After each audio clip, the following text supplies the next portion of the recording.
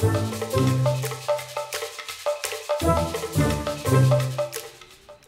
Fury from Nielsen here with the May 2024 edition of the Media Distributor Gauge, which we introduced last month to complement the Gauge Classic.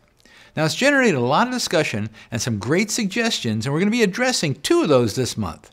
The first suggestion was a bit of a clarification to underscore that this is a view of national media using time period affiliate data for broadcast networks and time period cable network data as well.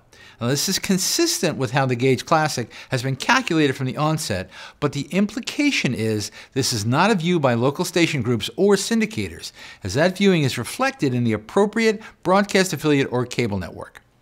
The second suggestion was related to the mapping file, and specifically NBA TV and Hogarth to HGTV have been added to the Warner Discovery total, and Twitch, which is owned by Amazon, will be combined with Prime Video. From a viewing perspective, Fox and the Roku channel saw viewing gains this month of 1.3% and 1.4% respectively. Interestingly, one of the biggest impacts for Fox was from Tubi TV, which is also a FAST provider similar to the Roku channel.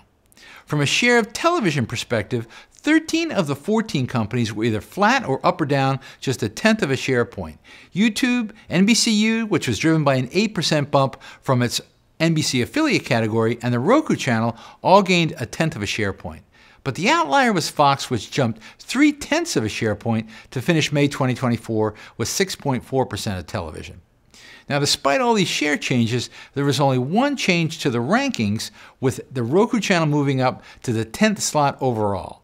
The Roku channel actually tied Waggle with 1.5% of television, but since we rank based on unrounded numbers, the FAST provider came out slightly ahead.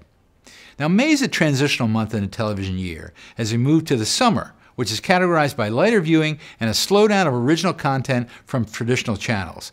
The twist over the past several years has been an upsurge in new content from streaming platforms. Now, the combination of these factors could impact rankings in the coming months, as well as the wild card that the Olympics presents.